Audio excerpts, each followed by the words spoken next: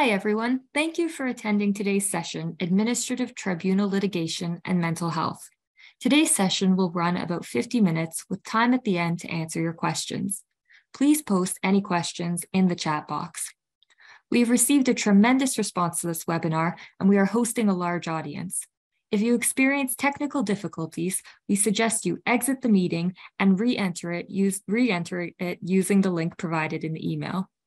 Rest assured that LexisNexis will distribute a recording of today's session in a follow-up email. Now we will meet today's presenters. Anita Szigeti is recognized as Canada's leading expert in mental health law. She has litigated thousands of mental health cases at the tribunal level and on appeals at all levels of court for 30 years in Ontario and since 2014 in Nunavut. She is a widely published author, teacher, and sought-after speaker on any topic related to mental health and the law. Dr. Ruby Dhand is a full professor at the Faculty of Law at Thompson Rivers University in Kamloops, British Columbia. Dr. Dhand is an award-winning teacher in the areas of human rights law, health law, mental health law and policy, and disability law in Canada.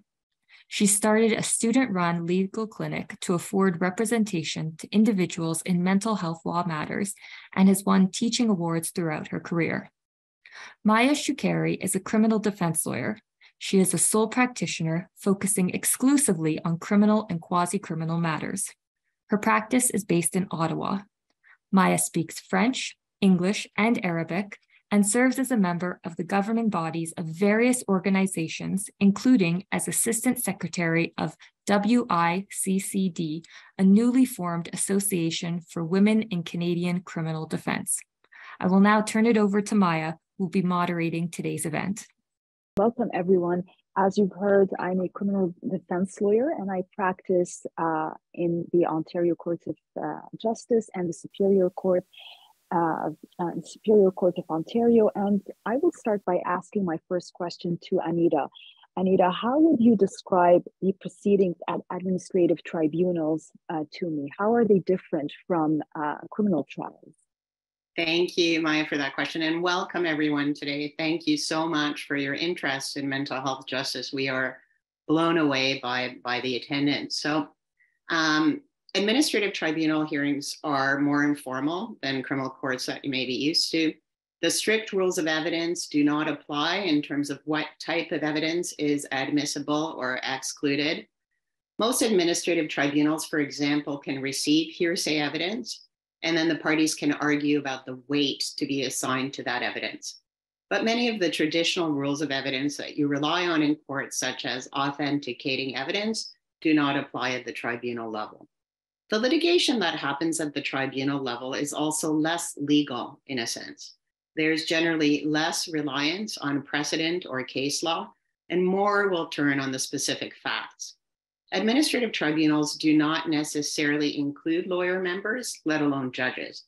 Some do, and most mental health tribunals do, but they also have other members who have no legal training, such as medical or psychiatric professionals or laypersons. Administrative tribunal hearings are generally available quickly or earlier than you could get a court date. These hearings will happen in boardrooms, in offices, or in hospitals, or wherever makes sense for the litigation. And these days, most often virtually. There is no formality like robing or prescribed court procedures or bowing. You're probably sitting down the whole time, including when you make submissions. It's all meant to be accessible, informal, speedy, and a kind of quick and dirty justice, but presided over by subject matter experts whose decisions are accorded significant deference on appeal. There are a lot of variations across the tribunals in Canada in terms of process, due process, and natural justice protections we take for granted in superior courts and at trials. For example, tribunals may or may not deliver reasons for their decision, or they may or may not do so in writing, depending on their own rules, which most are permitted to make in accordance with some provincial statutory powers and procedures legislation. Some proceedings may not be recorded. Where there's no record, appeals or reviews are very difficult, even where notionally available. Appeal rights vary from none to broad statutory rights of appeal, Interpretation may or may not be available at the tribunal's expense during the hearing. And importantly for our purposes, there may not be legal representation available for vulnerable parties to tribunal proceedings, depending on the particular provinces and territories' legal aid plans. Both civil and forensic mental health matters are addressed before administrative tribunals in Canada. And unfortunately, throughout most of the country, legal aid and lawyers are not available to the person with a mental health issue at the center of the controversy, or at least counsel of choice who has a meaningful opportunity to prepare is not available. Some places offer duty counsel type assistance throughout a full day of hearing, for example, through a local legal aid or student-run legal clinic. We say that that type of assistance is likely not sufficient for most vulnerable clients whose liberty is by definition at stake in these mental health proceedings. Thank you, Anita. Ruby, my next question is for you. So now that we've heard a bit about administrative tribunals generally, how can you tell us, or can you tell us how civil mental health matters are adjudicated in Canada? Thank you so much, Maya, and thank you so much, Anita. And thank you to LexisNexis for organizing this incredible event, and to everybody. I'm incredibly honored to be here. Unlike in the US, where commitment proceedings are brought by the state district attorney before a judge, Canada deals with mental health matters provincially, and each province enacts its own mental health act, which is adjudicated before tribunals. On the civil mental health side, each province and territory has its own admin tribunal to adjudicate hearings involving involuntary psychiatric admissions to hospitals, capacity to consent to treatment, or to manage property and psychiatric treatment in the community. So here in BC and in Alberta, both those tribunals are called mental health review boards. In Ontario, as Anita mentioned, it's known as the Consent and Capacity Board. And the hearings are held based on a patient application process rather than mandatorily, except for at certain time intervals, like once every 6 months or annually, depending on the province. So those patients who are too vulnerable to apply in will often not have their situation reviewed in a timely manner, or in some cases, not at all. On the upside, hearings are convened very quickly once an application is received in Ontario within 7 days, for instance. And using Ontario and the CCP as an example, the Consent and Capacity Board, for instance, I'm going to mention how that works. Each panel usually has 3 members, a lawyer, a psychiatrist, or another medical practitioner, and a member who is not a lawyer or a psychiatrist. The parties to the hearing are the physician and the individual.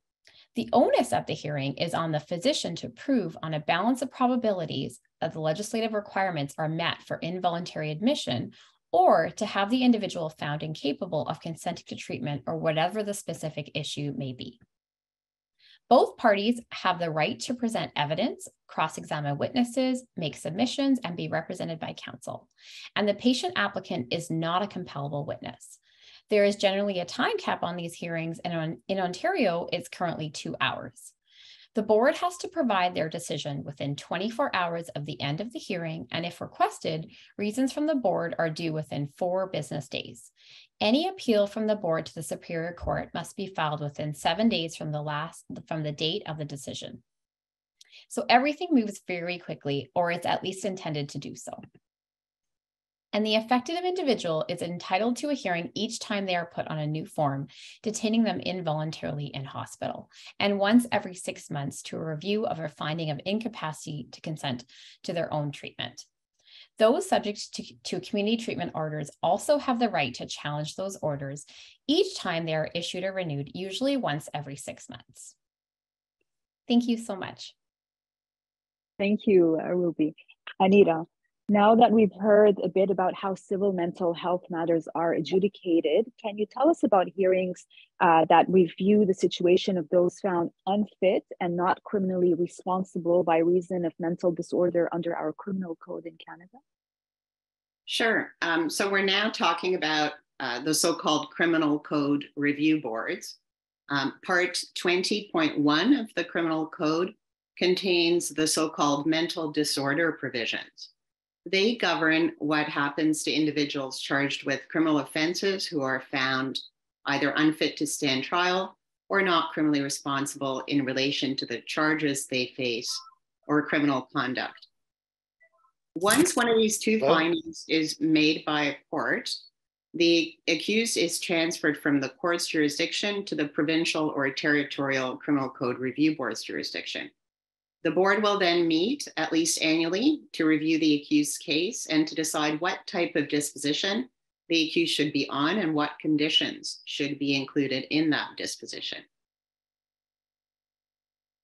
And Anita, can you tell us, please, who is on the board? The board is considered an expert tribunal. Each hearing panel has at least 3 presiding members, with at least 1 lawyer and 1 psychiatrist. In Ontario, the review board sits as a panel of 5, usually with a chairperson, who's most often a retired judge or someone more than 10 years at the bar, certainly, which is a requirement, a public member, a legal member, a psychiatrist, and a psychologist. Okay, and who appears at the accused's annual hearing? So the parties to Criminal Code Review Board hearings, the statutory parties are the person in charge of the forensic psychiatric hospital that's detaining or supervising the accused, and the unfit or NCR accused. Funnily enough, although the Crown will attend in Ontario at every hearing, perhaps not in other provinces or territories, the Crown is not a statutory party to these proceedings, but often they get leave to appear. And as I say, in Ontario, they have permanent standing, so they're always there. The board can appoint counsel for the accused if the accused does not have a lawyer. All parties can call evidence. They can cross-examine another party's witnesses, and they can make their own written or oral submissions to the board. The accused is not a compellable witness. The board will typically receive a hospital report setting out the accused's history, their progress under the board over the last year, and the hospital's recommendation as to disposition. Okay, and what happens at the hearings? So compared to court proceedings, as we've been chatting about, hearings before these review boards are much less formal. And unlike the criminal court system, which is adversarial in nature, the review board system is inquisitorial, which means that the board has a responsibility to seek out and consider evidence favoring the accused person's discharge from the board or their release from hospital with minimal conditions. When the issue is fitness, the board must determine whether the accused is still unfit to stand trial. If the board finds that the accused is still unfit, then the board must impose a disposition with conditions. But if the board finds that the accused is fit to stand trial, the board will refer that matter back to the criminal court. In the case of an NCR accused, the board must determine whether the accused poses a significant threat to the safety of the public. If the accused is not a significant threat, then the board must grant the accused an absolute discharge, which ends the board's jurisdiction over the accused, and they're completely free. If the accused is found to pose that significant threat to the safety of the public on an ongoing basis, then the board has to impose a disposition with conditions. There are 2 types of dispositions that the board can impose for either an unfit accused or an NCR accused who poses a significant threat: a conditional discharge or a detention order. The disposition options are set out in section 672.54 of the Criminal Code. Okay, and how does the board decide what type of disposition or conditions to include? So the board is required to craft a disposition that is the least onerous and least restrictive of the liberty of the accused, and is necessary and appropriate in the circumstances.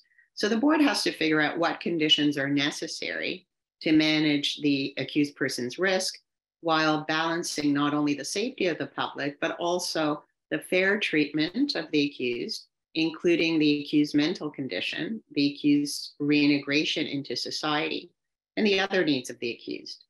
The board must then provide its disposition and reasons for that disposition to all of the parties and the accused is bound by that disposition until their next annual hearing. Reasons must be delivered in a timely manner, and the parties can appeal directly to the Court of Appeal on any issue of law or fact within 15 days from the receipt of those reasons. Thank you, Anita. I still have another question for you, and it's, can you give us your thoughts on the pros and cons of mental health matter proceeding before the specialized administrative tribunals versus hearing them in trial courts? Right, so the biggest comparative advantage is probably speed in terms of access to the tribunal. To have a hearing within a week of applying for a review of your situation, if you're involuntarily detained, is pretty quick. At the same time, the biggest drawback is how quick the hearings themselves are, with no more than 2 hours allotted in both the civil and the review board hearing processes. So if you've ever seen the movie Miracle on 34th Street, a Christmas classic with Natalie Wood, what I like to say about that movie is the biggest miracle in the whole thing is that there was a week-long trial held in front of a judge in a trial court where the prosecution bore the onus of proving that the older gentleman claiming to be Santa Claus was not the real Santa Claus, in fact, in order to get him committed to a psychiatric facility. So that whole process in Canada is reduced to the stroke of a physician's pen, filling out a form to detain you in the hospital. And then, if you have the wherewithal to do so, you can ask for a review of that decision, and then you'll be given 2 hours in front of an administrative tribunal at most to test all of the evidence against you and to make your own case. It's often just not enough time. Similarly, with relaxed rules of evidence, while that helps the vulnerable person who can put in hearsay and testify about whatever they want without really any constraints, it also works against the person when evidence against them is admitted, regardless of its reliability, where even tangentially relevant and not necessarily all that material. Evidence against persons with psychiatric histories is also often hugely prejudicial with little relative probative value, but gets admitted anyway in these proceedings for, completeness, or because the tribunal simply doesn't want to waste hearing time arguing about it or ruling on such evidentiary issues. The expertise of the tribunal also cuts both ways. It allows for administrative efficiency because each psychiatric term does not have to be defined. Everyone in the room knows what schizophrenia is and what antipsychotic medications are, for example, where an expert would otherwise have to educate a judge or a jury about some or all of this. So in that respect, it's a plus. However, the psychiatric expertise within the panel, for example, is likely going to work against the person with the psychiatric history because that expertise can fill in the gaps in evidence from the treating psychiatrist, whether in the hearing process by asking the questions that assist the testifying psychiatrist to supplement their evidence and shore up their case, or perhaps in the panel's deliberation. So in that regard, it's often unhelpful for our clients who would, as often as not, if not more so, do better with a lay panel or with a judge who doesn't necessarily bring that clinical knowledge or perspective to the case. So those would be my main points in comparing the systems. Thank you, Anita. Now to you, Ruby. So we know that COVID-19 has had a significant impact on all aspects of the justice system. How has it affected litigation before these mental health tribunals, both for the tribunals and for the parties appearing before them? Thanks so much, Maya, for that excellent question. During COVID-19, tribunals that consider civil mental health matters like involuntary committal have seen a very significant increase in their caseload. CCB stats, for instance, show an increase of about 25% in both applications and hearings when compared to pre-pandemic numbers, for example. Because of lockdowns, most tribunals switched to electronic hearings and most have never returned to in-person hearings. The CCB began by doing all phone hearings and is now switching to video, where the ORB switched to Zoom right away. Both remain 100% virtual as a default mode of hearing. As a result, as new staff come on board and replace previously appointed board members, many adjudicators have never been to a psychiatric facility. And prior to the pandemic, these hearings were held at the hospital and the board members got a really good sense of what these places are like. Now, many board members are just not directly familiar with the conditions of detention. This could have a significant impact on their decision-making. Okay, and Ruby, now you have told us how conducting their hearings virtually has impacted the tribunals, but let's talk about it from the perspective of litigants. What are some barriers to accessing remote hearings for marginalized communities generally? Thanks so much, Maya. This is such an important question. So Anita and I wrote a paper about this early on in the pandemic, and it's called Litigating in the Time of Coronavirus, Mental Health Tribunal's Response to COVID-19. It was published in the Windsor Yearbook of Access to Justice in 2020. It does address many of these issues for your reference. So the first barrier to access is resource-based and often financial. Low-income people and homeless people all face the same barriers to any electronic hearing, as they don't have computers. Often they may not have access to laptops, iPads, or smartphones. And this is sometimes a barrier to even telephone hearings, let alone Zoom hearings. This means that some clients cannot participate in the privacy of their own homes, but at the very least, they have to attend at the hospital or elsewhere to gain access to the computer or a phone. And that requires the cooperation of other parties to facilitate that access. Okay, and Ruby, beyond what marginalized communities generally experience, are there any barriers to accessing remote hearings specifically for individuals with mental health issues? Yes. So Ontario's Court of Appeal considered some of these issues in one particular context. In the case of Woods at the Ontario Court of Appeal, the case was released March 29th, 2021. It considered whether an NCR accused has the right to an in-person hearing, or rather the right to refuse a video hearing. And based on the applicable provision of the criminal code, the court said yes. In the process, the court pronounced that it is not prepared to find that virtual hearings in place of in-person hearings are merely a procedural irregularity, especially where the rights of vulnerable persons are an issue during a time of crisis. The Crown's position was that remote hearings do not impact the exercise of the procedural or substantive rights of the accused, as they allow for meaningful participation. The court rejected this suggestion, and the court expressly found that for some people experiencing mental health issues, the forced use of video conferencing could contribute to anxiety or paranoia relating to the use of technology. The court also held that the use of technology should be used to enhance access to justice, not inhibit it. And tribunals must remain vigilant about the risk that COVID-19 protocols could erode the fairness of the decision-making process.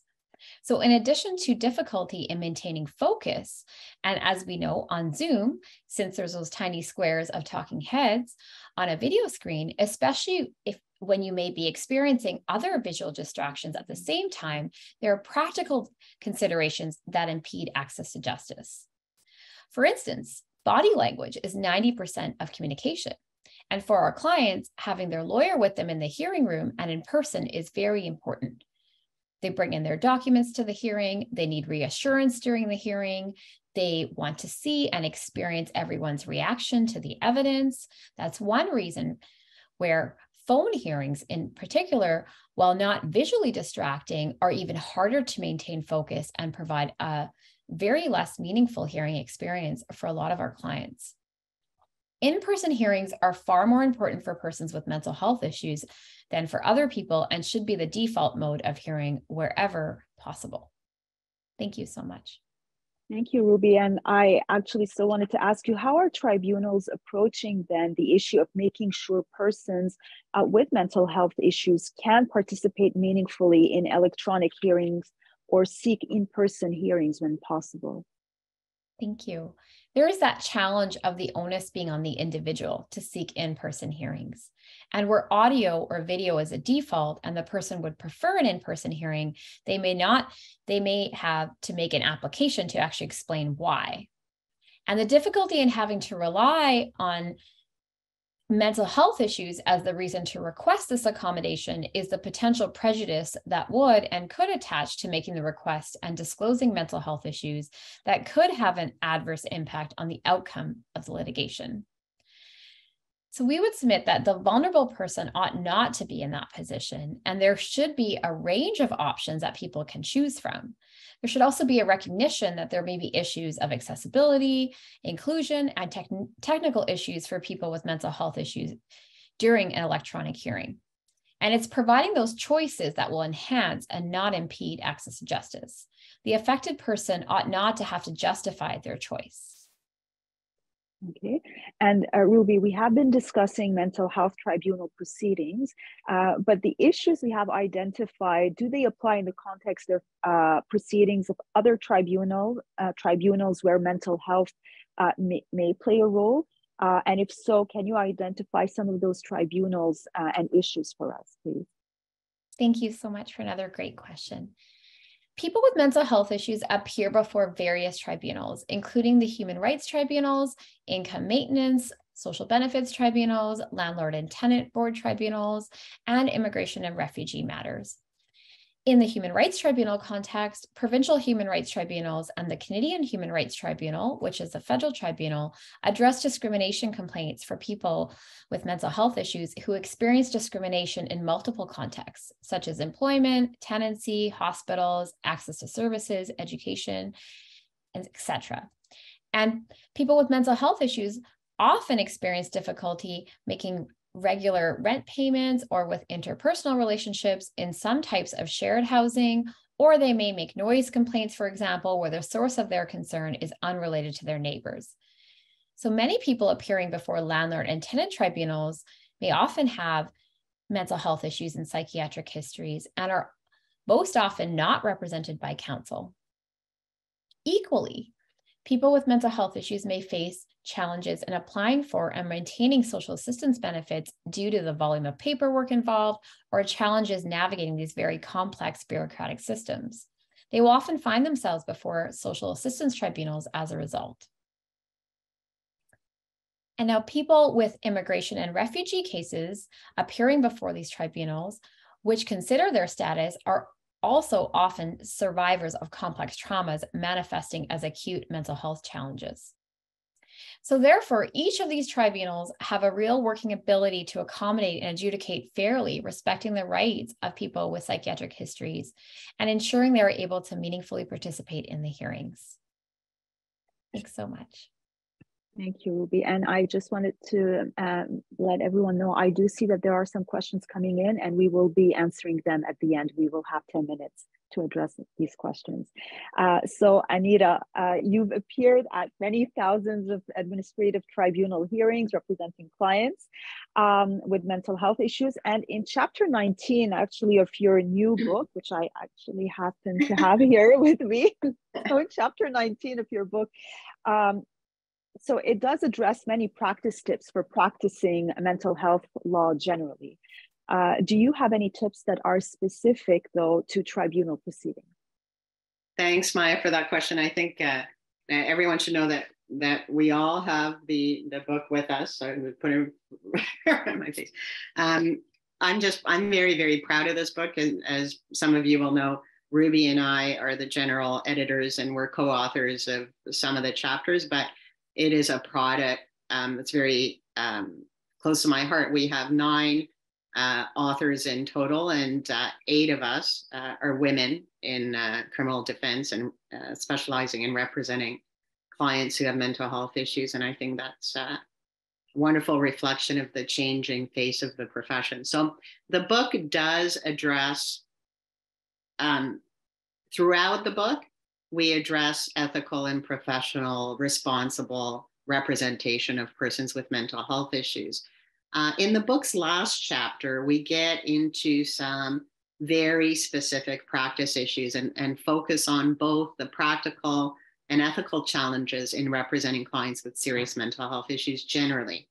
Ruby and I also discussed some of these issues in a podcast called Practicing Mental Health Law that is also available through LexisNexis on their podcast series, which is, I think, on Podbean. It's also free. I would encourage everyone to tune in because it's a broader conversation that may otherwise be helpful. But the book chapter and the podcast pay particular attention to, both the book chapter and the podcast pay particular attention to direct and respectful, effective and trauma-informed communications with clients with mental health issues, as well as the cornerstone of the ethical imperative of client-instructed advocacy. So I won't repeat those comments here. I'll suggest for our purposes now breaking your obligations down into 3 areas when we're talking about tribunal litigation. Sort of chronologically, 1, before the hearing, 2, during the hearing, and as you may be able to guess, 3, after the hearing. So before the hearing, going into a tribunal proceeding, you have to know 3 things really well. I like to say know the record, know the law, and know your client. And I imagine this is probably shared across all litigation forums.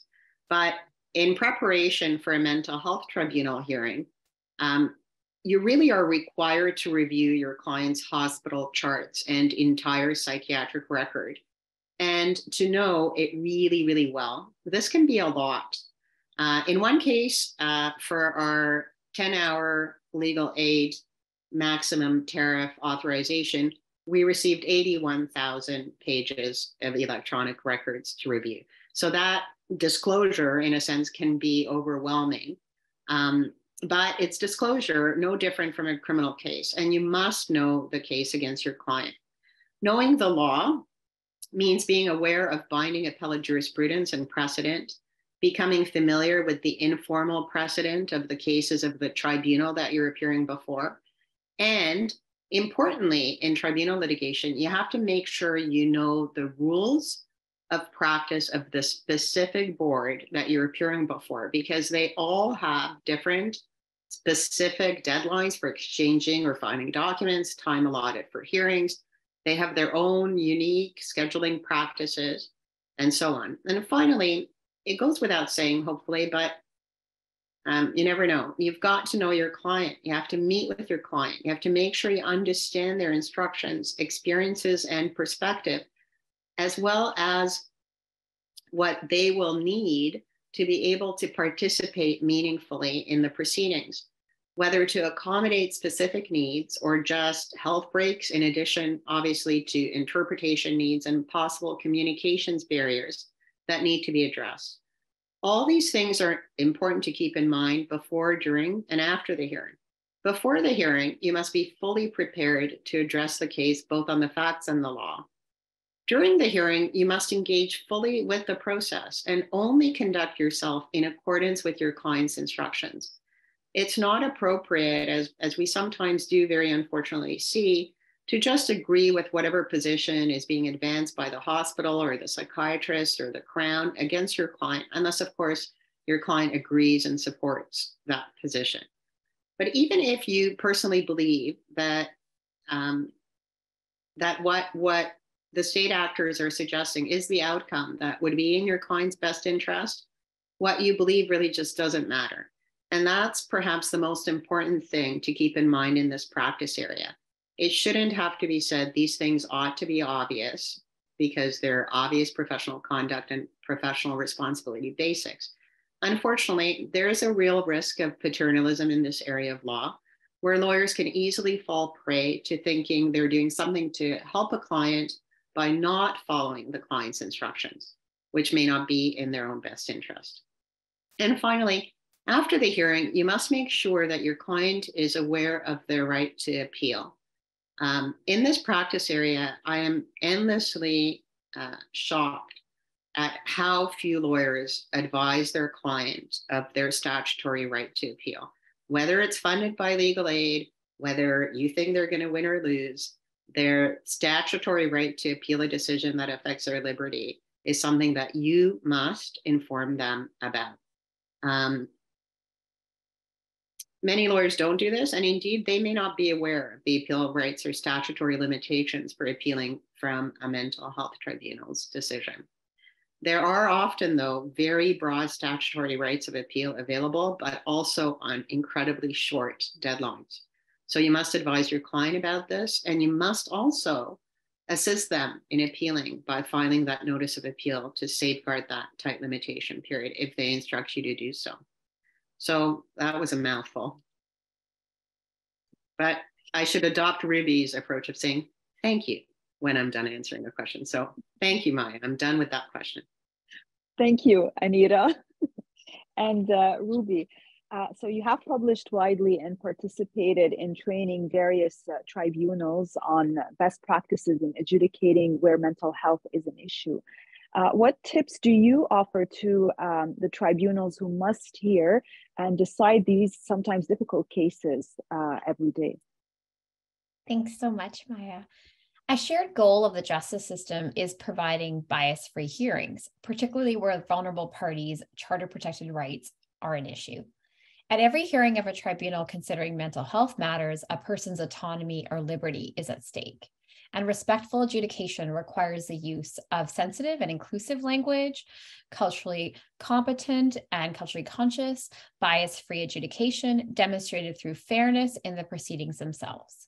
It also requires accommodation of the needs of the individual to afford them the ability to participate meaningfully in the proceedings. I would say the first thing to get right is the use of respectful and inclusive language. Thank you. Okay, well, on the issue of language, Ruby, why is language important when dealing with individuals with mental health issues? Every person experiencing mental health issues will face their own unique and often complicating challenges when interacting with healthcare and justice system. So particular phrases and the use of labeling language can exacerbate the prevalence of stigma, stereotyping, and implicit bias. Words are powerful and have immediate impact. It's important to recognize the discrimination against people with mental health issues more historically. And the experience is both of systemic and individual discrimination. Stereotypes about people with mental health issues could include dangerousness, cognitive impairment with an inability to care for self or make appropriate decisions. And the individual has likely experienced trauma and loss of liberty and autonomy. They may have also experienced involuntary committal, forced treatment, and restraint. They may have likely have had their rights to make decisions about treatment and finances removed. They may have likely have heard derogatory slurs or have been labeled with diagnoses. And many do not ascribe to this medical model of illness, but perceive their issues or crisis to be more socially constructed through impacted by social factors such as a history of poverty, homelessness, life events that are catastrophic, that are minimally contributing factors, but may be the cause and trigger of mental health issues. People who live with mental health issues often have their voices ignored. Thank you, Ruby. And still, my next question is for you, and it's still on the same topic. What is the most appropriate language to use when discussing mental health issues? Thank you so much, Maya.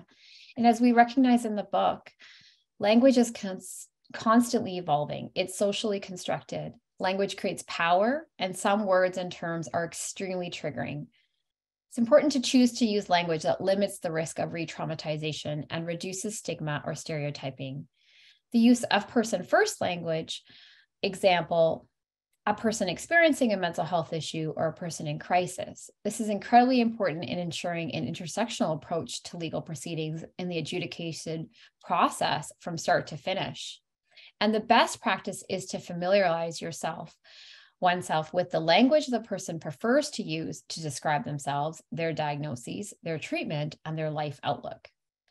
We must all be aware of our own implicit biases, and that includes parties, counsel, and tribunal members presiding over cases that involve mental health issues. Thank you. And Ruby, how does intersectionality factor into all of this? We recognize as law and society continues to marginalize people with mental health issues, this is further complicated when issues of race, culture, ethnicity, gender, class, disability, sexual orientation, and other factors are involved. In a legal context, an intersectional approach enables one to consider the historic, social, political, and cultural context, which contributes to the experiences and the unique barriers an individual makes face. We recognize that Indigenous, racial, and racialized people, along with people from other equity-seeking communities with mental health issues, confront a higher likelihood of being misdiagnosed, a higher likelihood of experiencing seclusion, restraint, and emergency psychiatric medication, and a potential loss of their charter-protected liberty interests while in the mental health system. So, for instance, language and communication barriers may result in Indigenous and racialized people with mental health issues being deemed as non-compliant and incapable. Racialized people and Indigenous people with mental health issues have reported that their intangible qualities, such as their accent, mannerisms, body language, gestures, and demeanor, have meant they are perceived as less credible. Other consequences may include misdiagnosis, privileges within the hospital being taken away, and increased use of seclusion and restraint.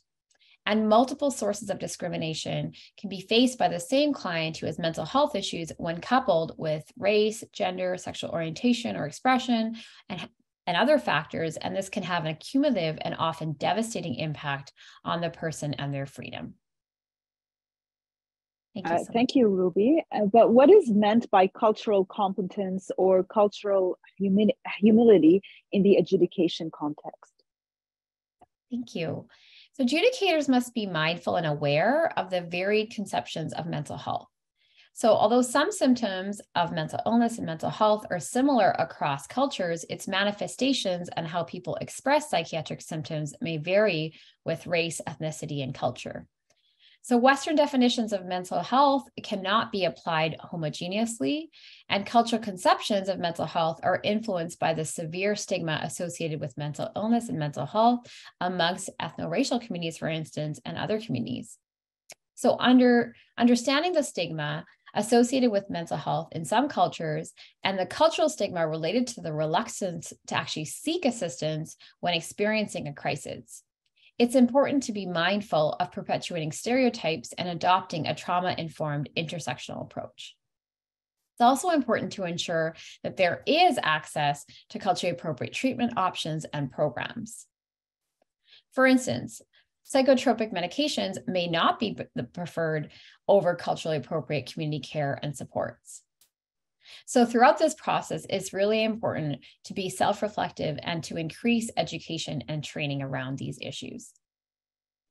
Ruby, do the same concerns apply as well to written decisions? Yes, absolutely. And that's especially important to be aware that some of those decisions may not even be understood by the client if they're not translated post-hearing process.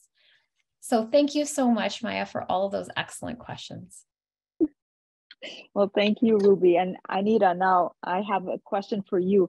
Are there tips that you would suggest to mental health tribunals in terms of strategies to manage behavior and accommodations in the hearing room? I feel, Maya, like I've shortchanged you. Ruby appears a lot more grateful for your questions than I am. So I'm gonna try and be more appreciative. So thank you. This is a very good question.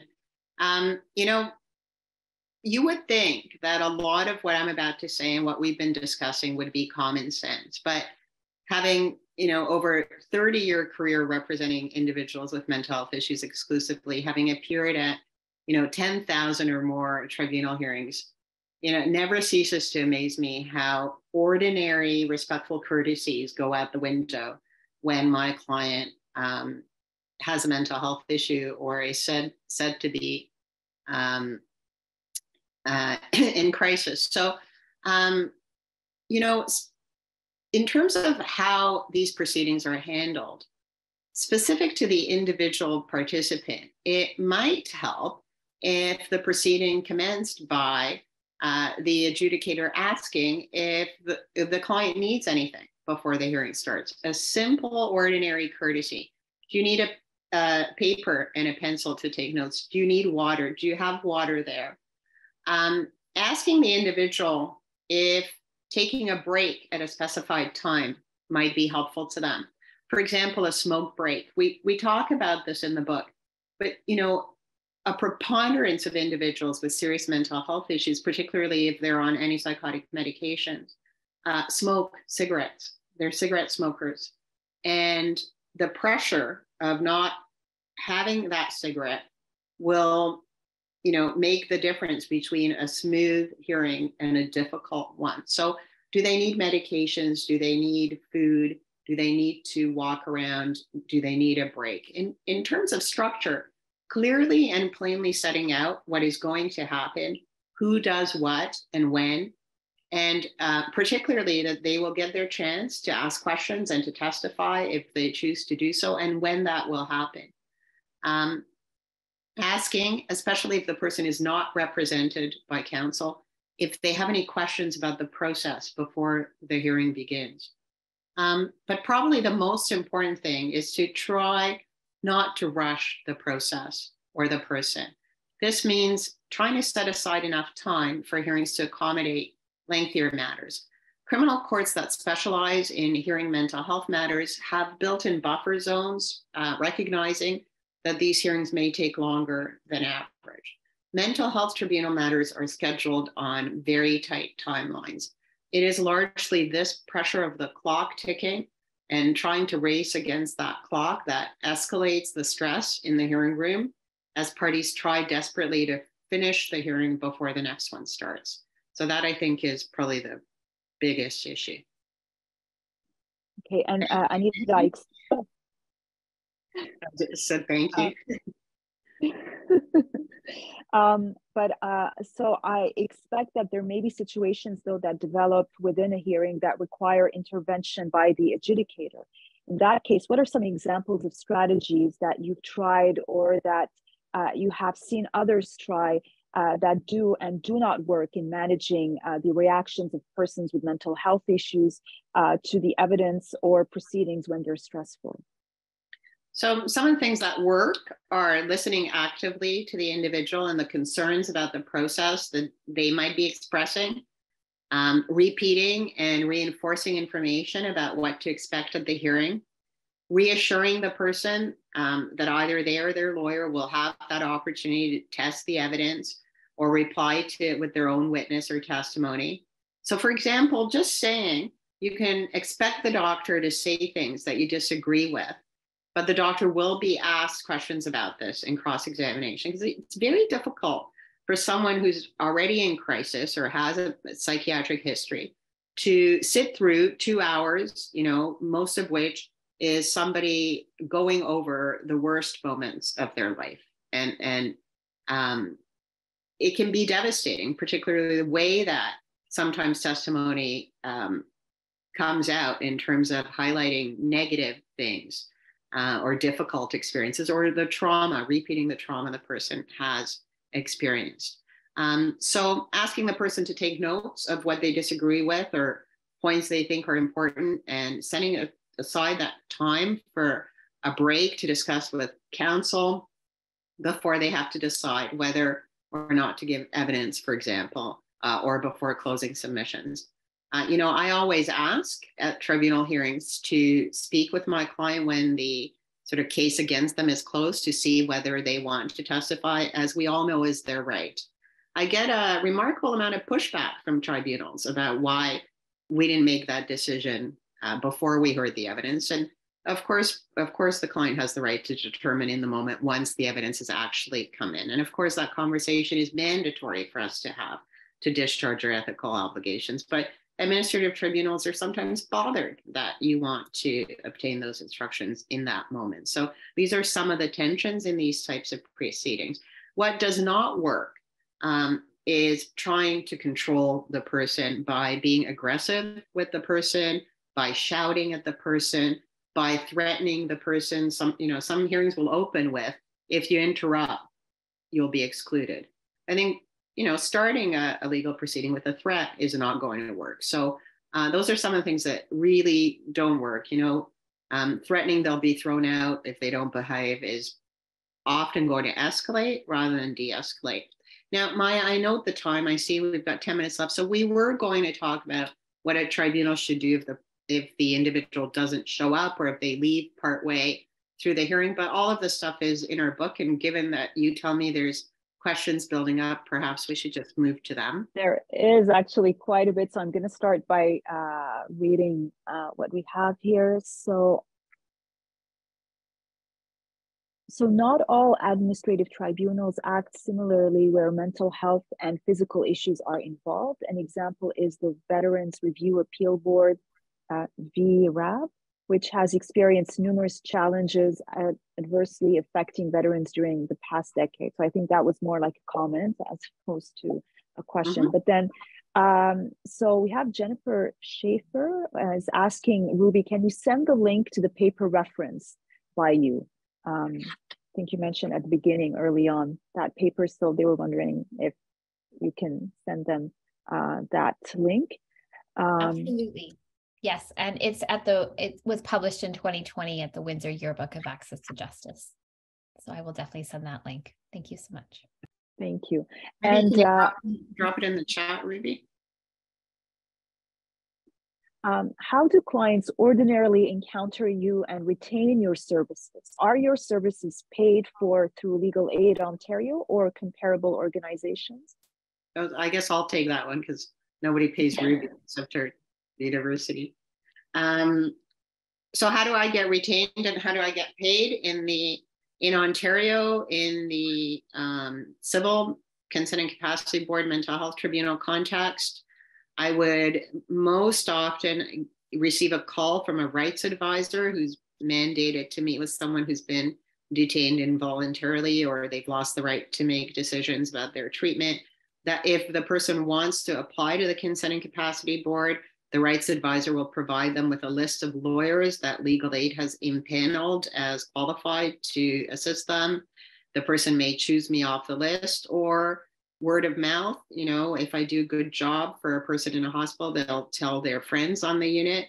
I think that's how I, sort of my entire career has evolved between, word of mouth by client.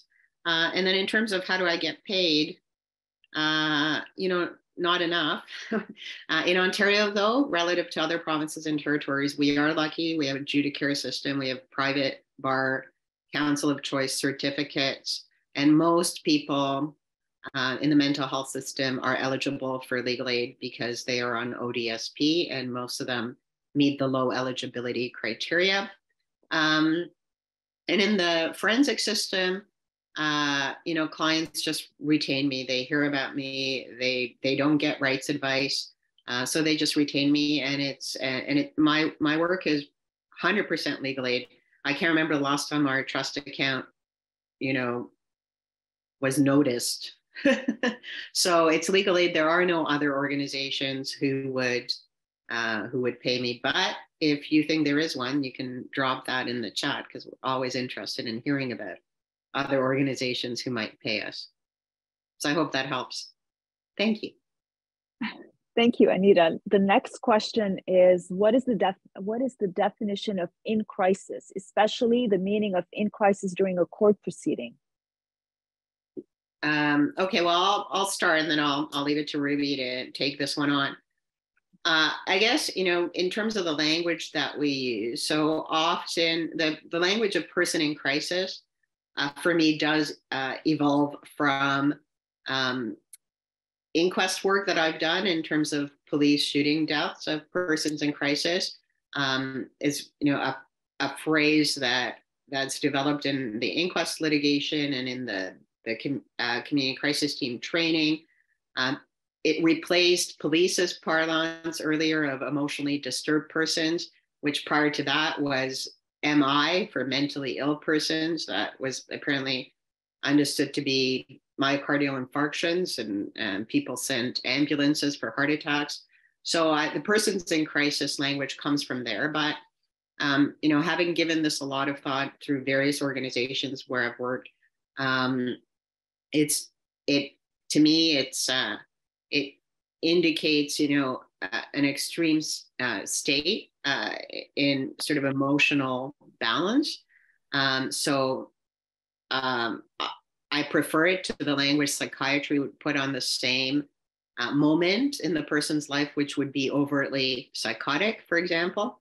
So that's what I mean by in crisis, when someone is experiencing some extreme of emotion in the moment. That's what I think I meant when I said it in this context. Ruby?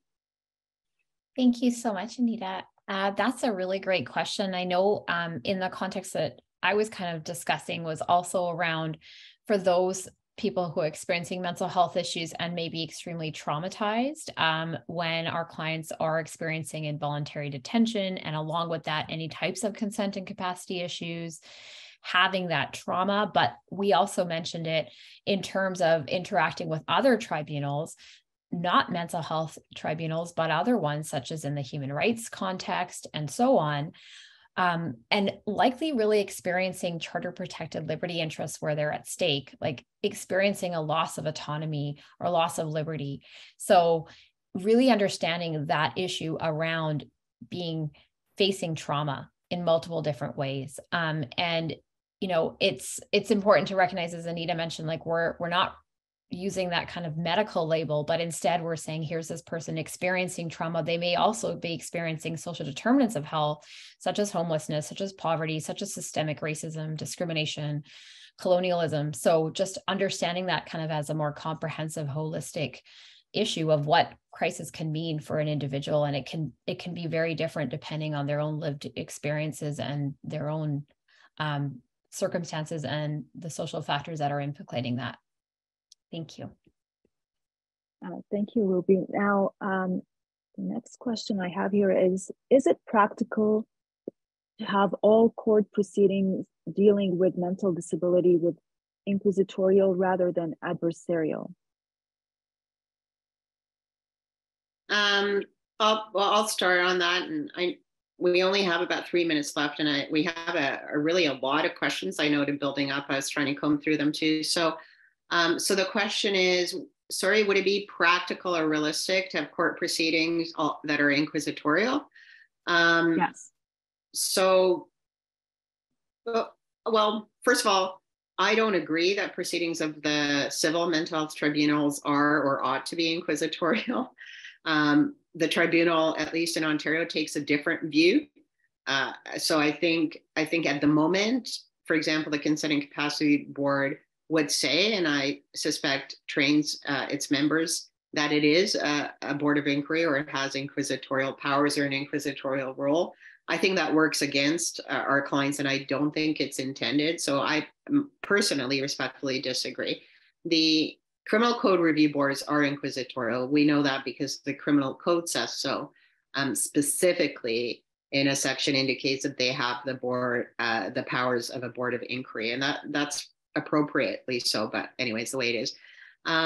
Is it practical, or is it ethical, or is it fair? I think depending on the context, it's necessary, and I think in the criminal review board context, it is necessary for a host of reasons. So there's no way out, and that doesn't mean the evidence is not being tested by the accused or their lawyer. So it doesn't mean that there's not an element of the adversarial system there. It just means that the tribunal has additional obligations, and that the onus to make the necessary factual findings is really on the tribunal. And that protects the accused, because if the accused doesn't show up or doesn't have a lawyer, somebody has got to do the digging in terms of protecting that person's liberty. So I'm not sure if that answers the question, but it's the best I'm going to do with it anyway. It's a good question. So we have 1 minute, and we still have more questions coming in, but can victims of criminal acts speak at these tribunals? So in terms of the criminal code review boards, victims have the right to present their victim impact statements in any way they wish. They can read them, they can attend, they can send them in. So the victim participation has been expanded a lot over the years at review board hearings. Victims have notice rights, all kinds of rights. And, with questionable benefit, quite frankly, to the victims who do participate, because ultimately very little that they're permitted to tell us, which is how the index offense, the commission of the offense, has affected them, or what loss or harm they've sustained as a result, ultimately is not going to have an impact in law on the decision of the tribunal. So I think victims find it very, very difficult to attend these hearings, and are frustrated ultimately by the lack of effect of their attendance on the result. But they have significant procedural rights now, and that's evolved over the last, I would say, 10 to 15 years with a number of amendments. So I am noting the time. We still have lots of questions, but I mean, I think Anita and Ruby, people can find your email addresses, and I think it's okay with you if they email you directly and they ask you their questions. Sure. Yeah, we always knew it was a risk that we might run out of time, and we know that all your questions are important. We're sorry that we can't get to all of them, but we can't go. We've gone over the hour, so we're going to have to stop here. I wanted to say genuinely, I've been teasing you throughout, Maya, but really thank you so much for giving us your precious time to help us navigate through today. And thank you, Ruby, for 15 years of being my partner in crime and all the work that we've done together. And to the many, many hundreds of you that showed up today and registered for this event, thank you so much for your interest and support. And I hope that you'll find this helpful, and that you'll put it to good use in if you're participating in administrative law proceedings where mental health is an issue. Thank you so much. Thank you. Thank you so much for inviting me.